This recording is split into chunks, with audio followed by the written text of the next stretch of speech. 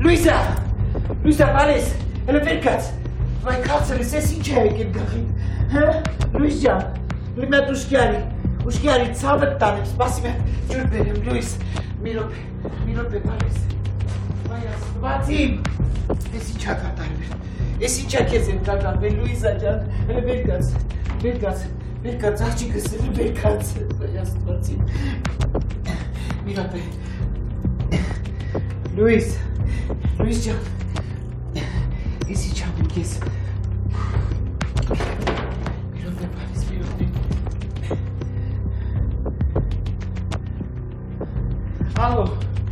Ալո,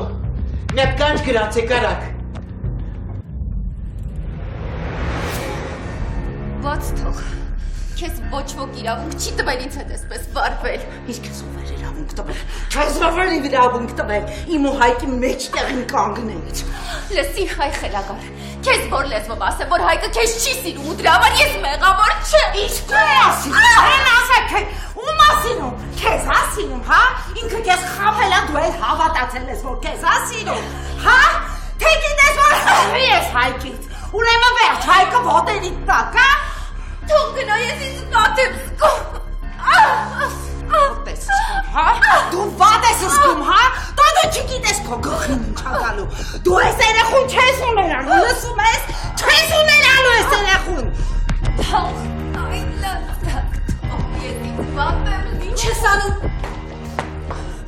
մենակ դու է պակաս, հոգեկան հիվանդ, դուրս հենց հիմա, թե չէ ոստիկանություն կկանչեմ, ես տարականներիդ հավաքեցիր կողքդ, հա, մամային ես ինչ վիճակ ես հասցրել, ես անգամ է կաշտ բրկեցիր, ալա,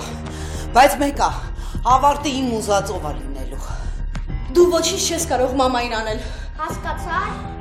ես լակոտներին կարաս կողքդ հավաքես, բայց այն մեկից հույսդ կտրի,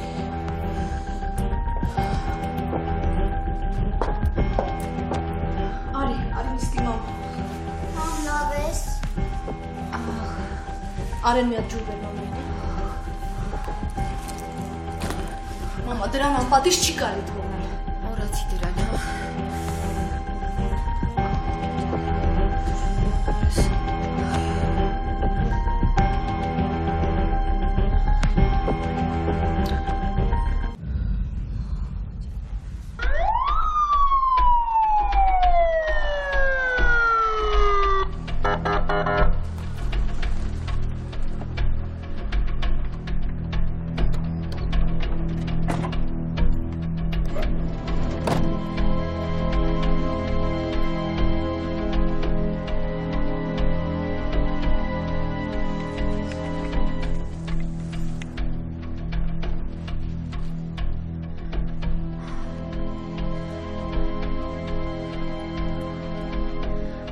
Թե ինչ ես ես մարդկանց գործից կտրել բերել։ Սա մեր գործն է։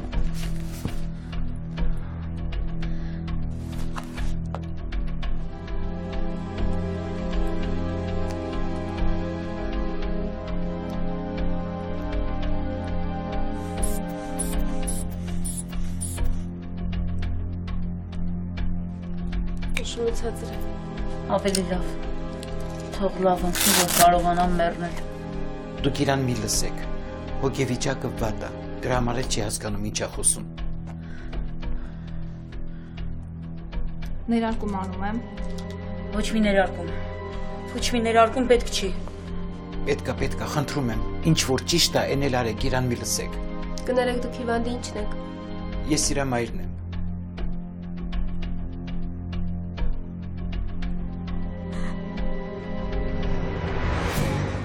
Սոֆիա, կարող է դու էլ գնաս Արենի ու Նանեի նման շուտ պարկես քնես։ Ինչի, որ Հայկը գա ես ոչինչ չասեմ։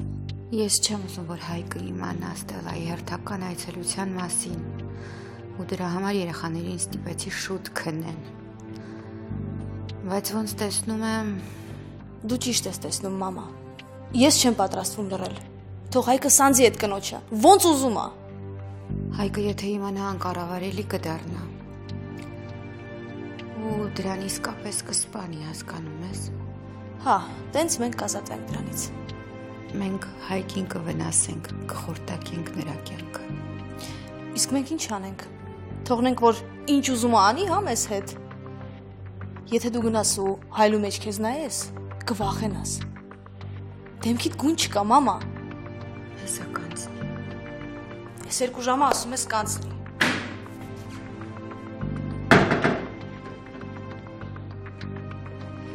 Ոնց են մեր գեղեցկուհիները։ Լավ ենք։ Հաստատ լավ ես։ Ճնշումդ չափել ես։ Հա, ինչի։ Չի ավելի լավ է գնաս պարկես։ Քեզ հանգիստը չի խանգարի։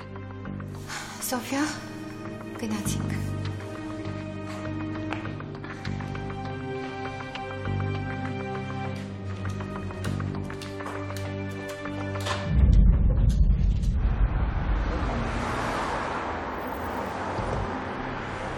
Կարաս դադարես խոսալը։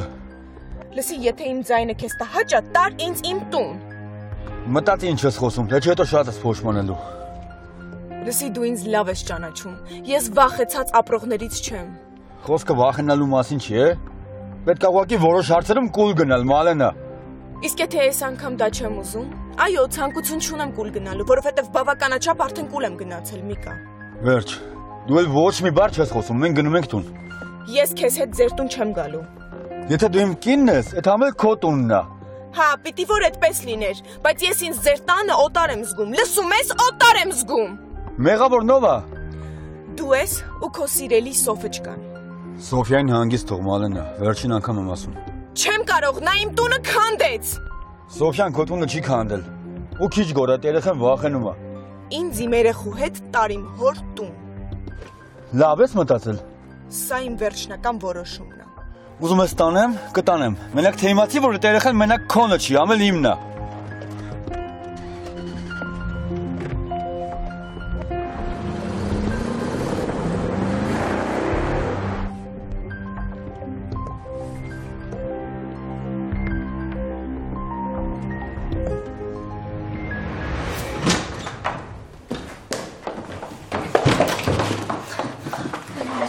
Ես ինչ ես ուզում։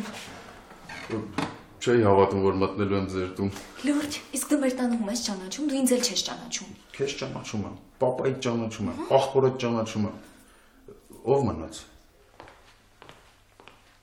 Ես։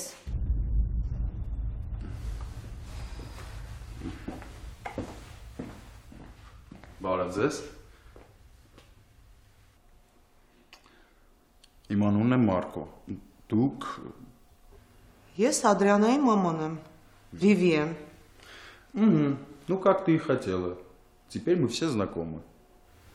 Ճիշտն ասած չեմ հասկանում, դուք ով եք ու իմ աղջիկա ինչն եք։ Ոչ մի բանը, մամ, ոչ մի բանը։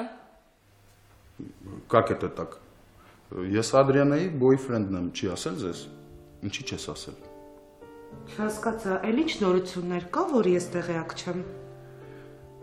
Այսուհետ Ադրիանայի հետ կապված բոլոր հարցերով ինձ եք դիմում։ Իսկ ես ձեզ տեղյակ եմ պահում Ադրիանայի բոլոր քայլերի մասին։ Արի գնա, հա։ Մամայիս այդքան ուրախացրեցիր, ապրես, շնորհակալ եմ, գնալու ժամանակն է։ Ինձ դուրս է հանում, բայց ոչինչ, ես կգնամ առանց նեղանալու, որովհետև գալս այսօր շատ նպատակային էր։ Ես ծանոթացա զոքաչիս հետ։ Լսի, ես այդքան էլ պարապ չեմ, որ քո գժությունները կոծկեմ, արի գնա։ Ադրիանա, բայց եթե ես գիժ չեմ, ինչն ես կոծկում, չեմ հասկանում։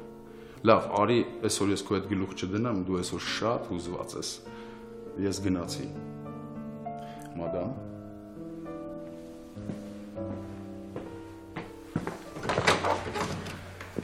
Այսուհետ մենք ավելի հաճախ կհանդիպենք։ Ցտեսություն։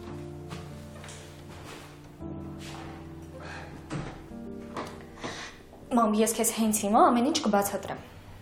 Ես չգիտեմ դու ինչ ես պատրաստում ինձ բացատրել, բայց ասեմ քեզ, որ այս երիտասարդը ինձ շատ դուր եկավ։ Իր անկեղծությունը, համարձակությունը, վատ չէր։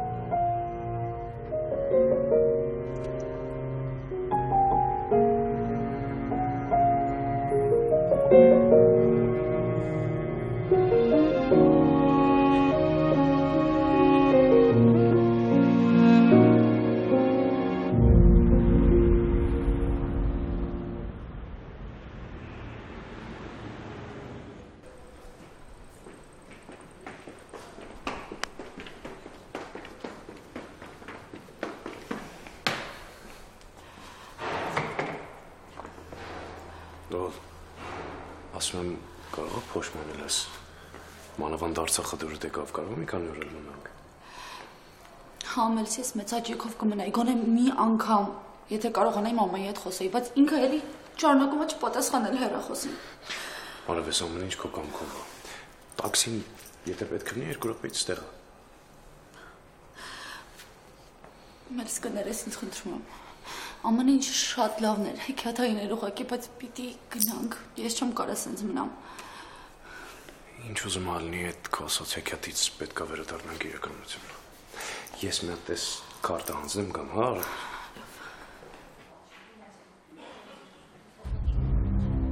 Շատ շնորհակալ եմ ամեն ինչի համար, հաջողության ձեզ։ Էս ոնց ասեն շուտ որոշեցին հետ գնան։ Կարող է իսկական իսկ գործս չհասցնեմ ավարտել։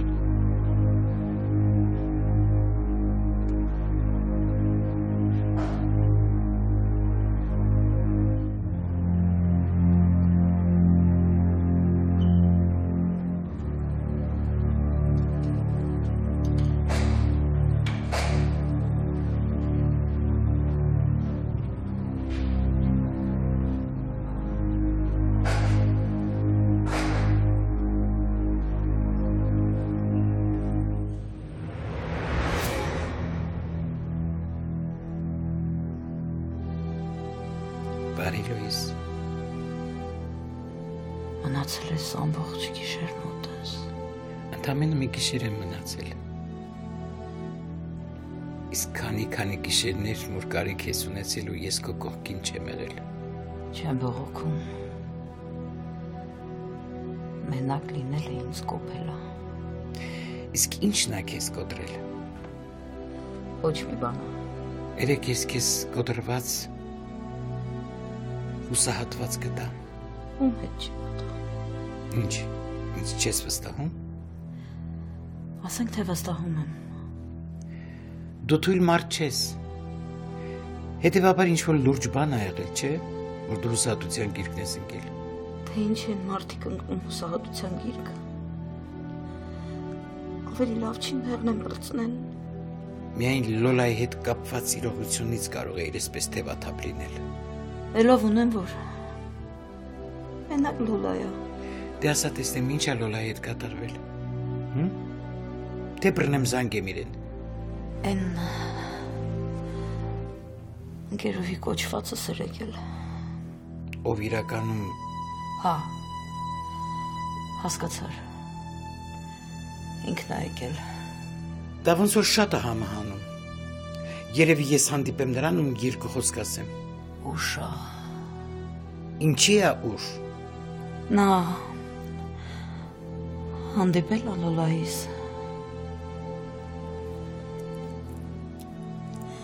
Ու ասել է որ ես իր մայրը չեմ։ Էդ երբ է հասցրել։ Չէ որ Լոլան էստեղ չի։ Լոլան էլ մի բարի պտուղը չի։ Ինչի է երեխեն ինչ է արել։ Խաբել է։ Լռել է։ Ինձ ճշմարտությունը չի ասել։ Բան չհասկացա։ Իմացել է որ ես իր մայրը չեմ։ Բայց լռել է։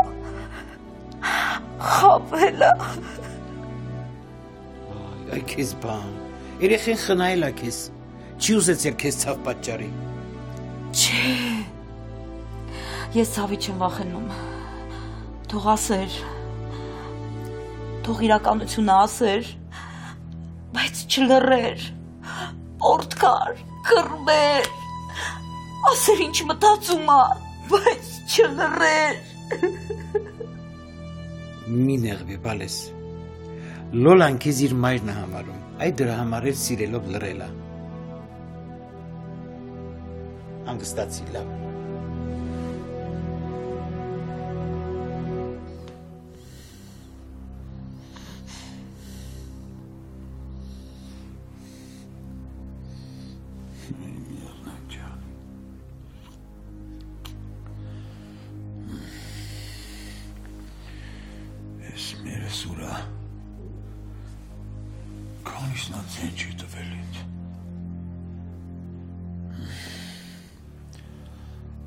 Mom?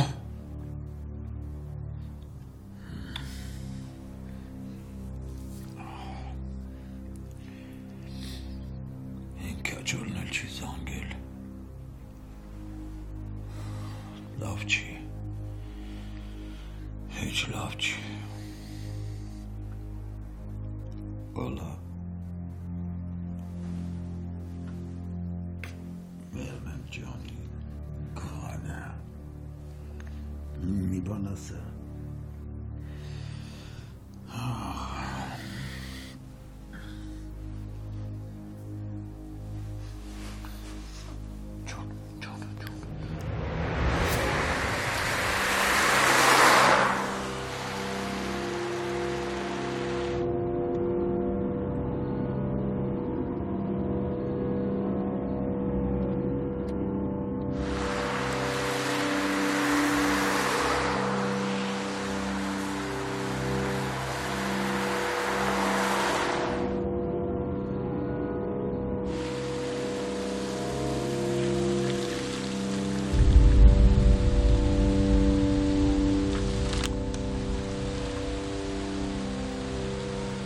Վայ քո։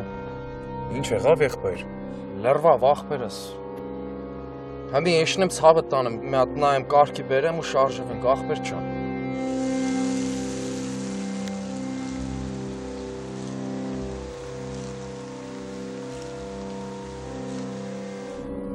Սրանք խիկանդրեցին։ Կարող է փոշմանել են։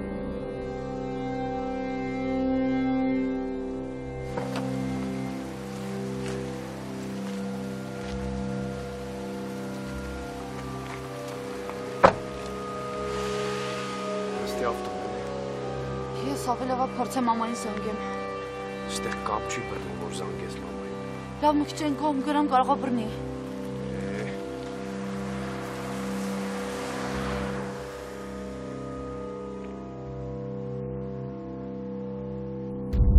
Արի, եղնիկս արի։ Լավ էլ գալիս ես։ Արամիս ջան, երազանքից պահը մոտենում եմ։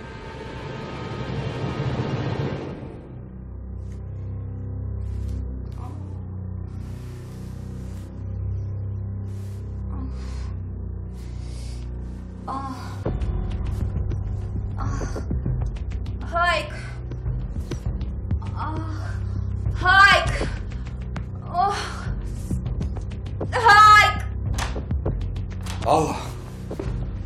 Ինչա պատահել, Հայկ լավ չեմ օգնի։ Հայկ լավ չեմ։ Բացացի հասկանամ ինչա տեղի ունենում։ Հայկ ցավերը չեմ ուզում։ Երախոտ գործնեմ, Հայկ։ Հիմար բաներ ես խոսում, հիմա կգնանք հիվանդանոց, արի։ Հայկ։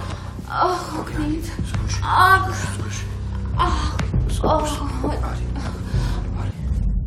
Ինչ արեցի նրան։ Ոչինչ։ Խոսալուց րոպեներ առաջ պատրաստ էի սպանել նրան։ Բայց հետո թուլացա։ Աշխարհը փուլ եկավ գլխիս։ Ոչինչ չէի գիտակցում։ Կորցրեցի ինձ։ Ես պիտի պարտադիր հանդիպեմ այդ կնոջը։ Ինչի համար։ Որ հասկացնեմ, թե նա ում հետ գործ ունի, որ չափը չանցկացնի։ Այլևս ամեն ինչ անիմաստ է ինձ համար։ Իմ կյանքի իմաստը Լոլան էր։ Իմ կյանքի նպատակը ամեն ինչ Լոլայից թաքցնելը։ Անիմաստ ապրեցի։ Անիմաստ ապրեցի այսքան տարիներ։ Անիմաստ թաքցրեցի։ Ամեն ինչ։ Դու ինքան անմեղ ու մաքուր ես, որ քո ոչ մի չարչարանքը իզուր չի անցնի։ Բան չեմ ուզում։ Կորցրեցի ապրելու իմաստը։ Բա եղավ։ Քեզ չսազու խոսքեր ես ասում։ Այժմ միայն վրեժն է իմ մեջ խոսում։ Դու քո երեխու հետ քո հարաբերությունները բարձի վրեժի մասին մի մտածի։ Իսկ այդ կնոջ հետ ես գործ կունենամ։ Դու գործ չունես։ Մնացել էր, որ դու նրանով զբաղվես։ Դու կարծում ես ես չեմ կարող նրան իր տեղը ցույց տալ։ Դե չես ուզում որպես մայր քեզ համար մի բան անեմ։ Երեկվանից իմ մասին հոգ ես տանում։ Արդեն մեծ բան է։ Դու էլ քո խնդիրներն ունես։ քո խնդիրները, քո հոգսերը, գնատուն, շնորհակալ եմ, գնատուն քո կյանքով ապրի, քո հոգսերով ու խնդիրներով։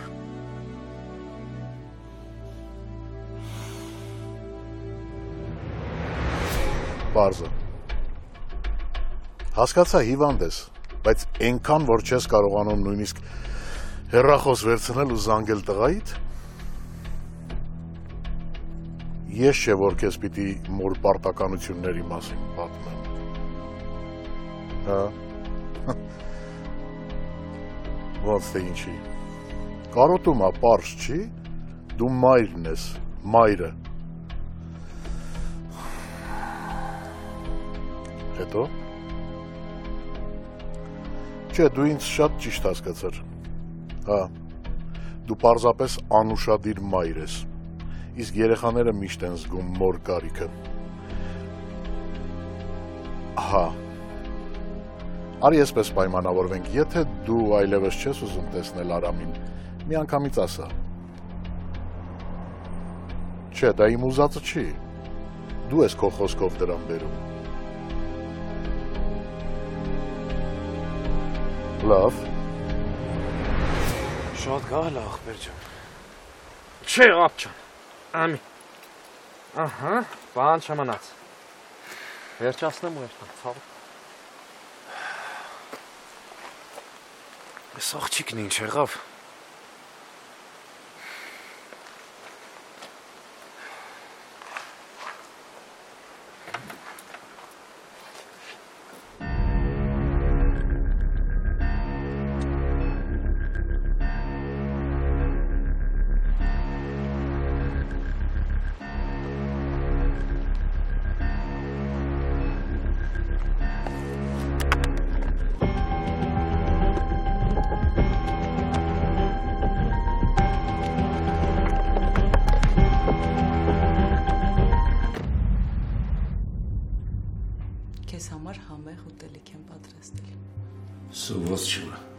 Այդքան տանջվել եմ, համեղ ուտելիք եմ պատրաստել։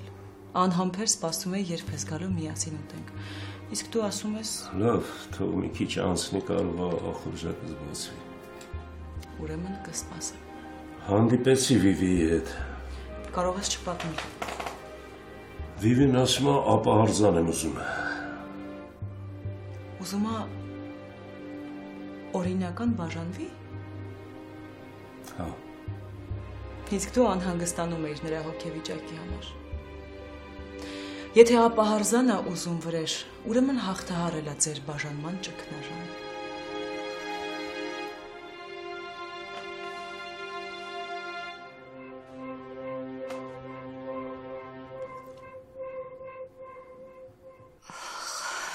Ես վախենում եմ կորցնել երեխային։ Չես կորցնի, մամա։ Իմ տարիքում հղիությունն արդեն վտանգավոր է ու… Մամ, Հայկը խոսում է բժշկի հետ։ Տեսա, որ գնացիք հիվանդանոց, կտեսնես ամեն ինչ կարգին է լինելու։ Էդ հիստերիկը հասավ իր ուզածին։ Հասավ, որովհետև դու թույլ տվեցիր։ Եթե ես երեք Հայկին պատմեի, թե ինչ ա եղել։ Եթե պատմեիր Հայկին, դրանից ինչ էր փոխվելու։ Գոնե հիվանդանոց կգնայր ու կկանխեր քո այս վիճակը։ Սոֆիա։ Բայց դու լրեցիր ու չթողեցիր, որ մենք Հայկին ասենք, որ քո վիճակը իրոք շատ լուրջ է։ Դու էլ ես չէ կարծում, որ ես երեխուն կարող ա կորցնել։ Չէ։ Մի խաբի։ Մամա, եթե դու հիմա չհանգստանաս, կարող է վատ լինի։ Քո այս նյարդային վիճակից դու բարդացնում ես ամեն ինչ։ Հա, հիմա գալիս ենք։ Վերջ բժշկի հետ խոսեցի, գնում ենք։ Վերկաց։ Ես ձեր հետ եմ գալիս։ Չէ։ Դու ավելի լավ է տանը մնաս։ Հետո կգնաս երեխաներին դպրոցից կբերես։ Ես չգիտեմ հիվանդանոցում ինչքան կմնանք։ Ալա դու վատ մի դրամատվի խնդրում եմ։ Հայկ, մաման հուսահատված է։ Մտածում եմ, որ կարող է կորցնի երեխային։ Սոֆիա, էլ նման բան չկրկնես։ Ալա վերկա ժամանակ չունենք։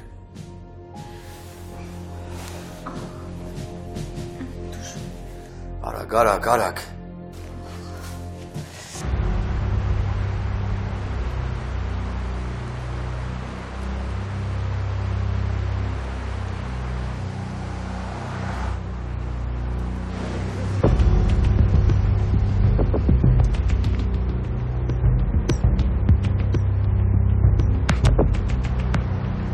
Բան չկա, ապչան, համ 15 րոպեվա պատմություն։ Շուտ սարքեմ ու կերստան։ Ինձ ասա ինչով կարամ օգնել։ Նորմալ է, մեռնեմ ջան։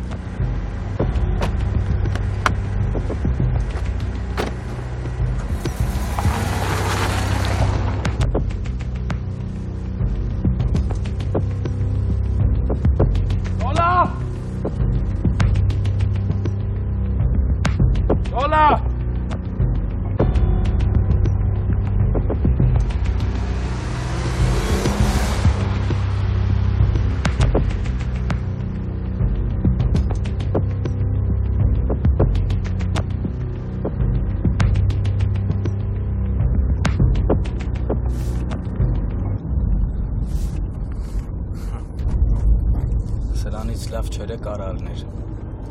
Արամիս ջան, ապրանքը ճամփին է։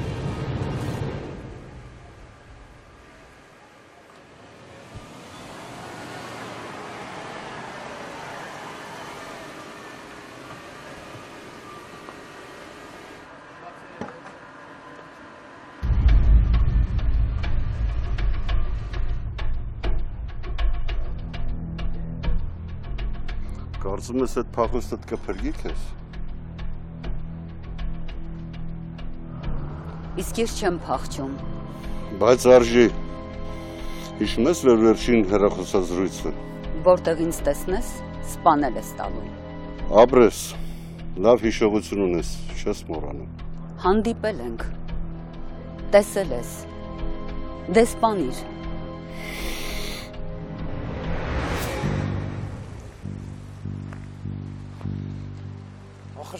Հազար անգամ բերան ասեցի, այստեղ կապ չի բռնում, ուր վերկացար գնացիր։ Լոլա! Լոլա!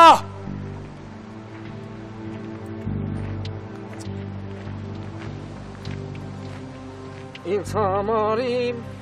բարավյարը թանկ է, թանկ։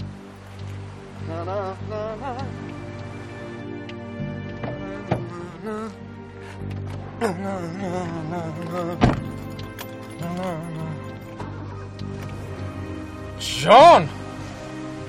Ես գիտեի մարալ ես ընձի ճամպեկին չի թողնա։ Всё։ Չեմ ուզում մտածեմ, որ կարող է մի բան եղած լինի։ Ինչքան կարող սաղատից մենակ թողեք, հա? Լոլա! Լոլ!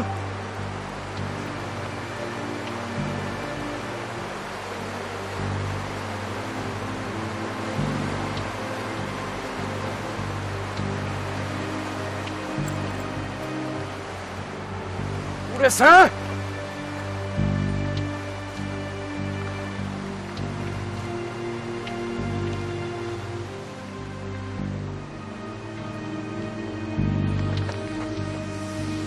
Լոլա!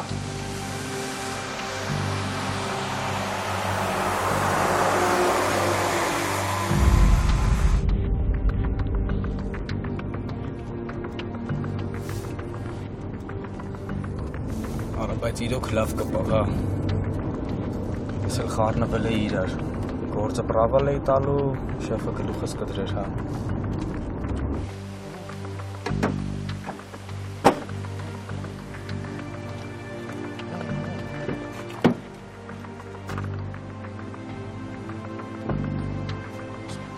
Պասաժիրները սուր փախան։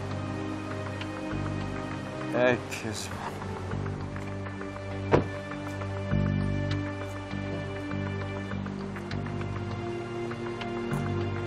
Արամիս ջան, սաղ քո ուզածով է, դրան բերում եմ։ Ապրես, հետո դրան անվնաս տեղ հասցրու, որ ես իմ անելիքը իմանամ։ Շեֆ ջան, դու կարաս դրան զանգես ու պահանջներդ ներկայացնես։ Չէ, արի հասի տեղ նոր, մարդ ես հանկարծ է տավարը ձերից է չտանեն։ Դու ես շեֆ Արամիչ, եթե տենց ես ասում, ուրեմն ճիշտը տենց է։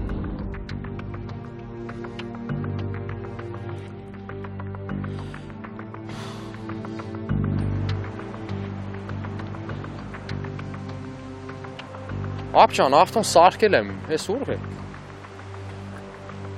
Կնոջս չեմ կարող գտնել ախպեր։ Այսինքն չես գնալ այդպես։ Դե հենց այդպես չեմ կարող գտնել։ Ապշան, բայց ստից ուր պետք է կորեր։ Բայց դու ինձ ասա, ուրիշ ինչ կարող եղած լինի։ Չէ, ապշան, ինչ պետք է եղած լինի։ Կարող եմ մտածում ես մի բան եղած լինի։ Չէ, ապշան, ինչ պետք է եղած եղնի, Աստված չեն են, գեր ջան։ Մի հատ եմ զանգ է։ Այստեղ կապ կա, որ զանգ եմ։ Հա, էլի չի բեռնի, հա։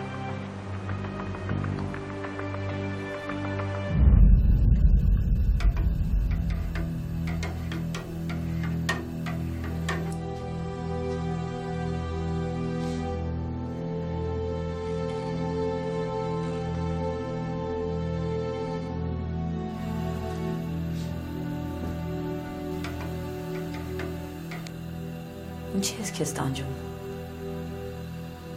Ճաշ եմ պատրաստում, որ ուտես։ Չեմ ուզում, չնայած շատ համով հոտ ես գցել։ Չուտելու մասին չխոսես։ Այսքան ժամանակ չի եղել մի դեպք, որ ես ճաշ պատրաստեմ ու ինչ որ մեկը համարձակվի ասի ես չեմ ուզում։ Ամոթ ինձ որ համարձակվեցի։ Լավ ես արել, որ վեր ես գացել։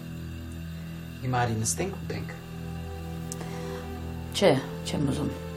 Կարող ես սխալը ես եմ։ Պիտի թողնեի քեզ հիվանդանոց տանեին։ Չէ,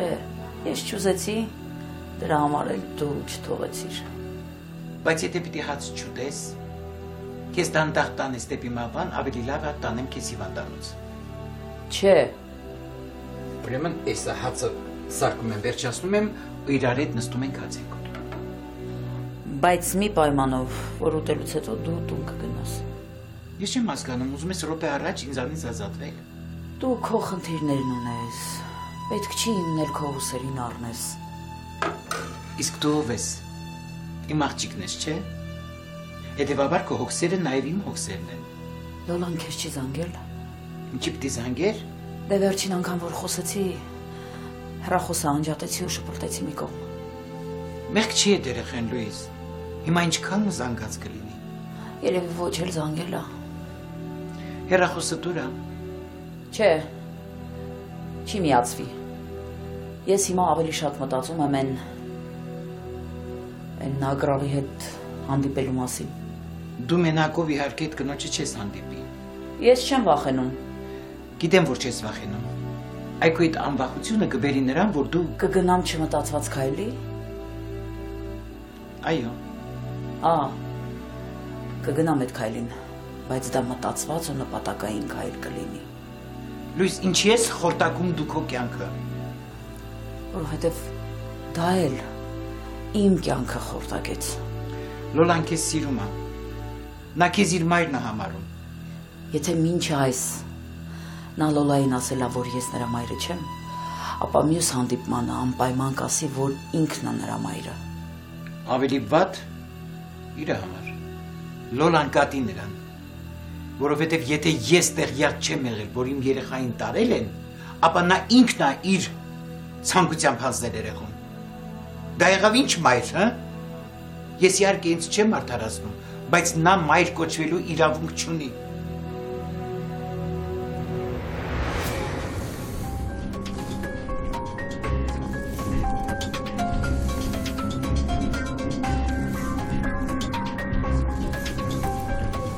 Անես չեմ քնացրել, որ զարթնես։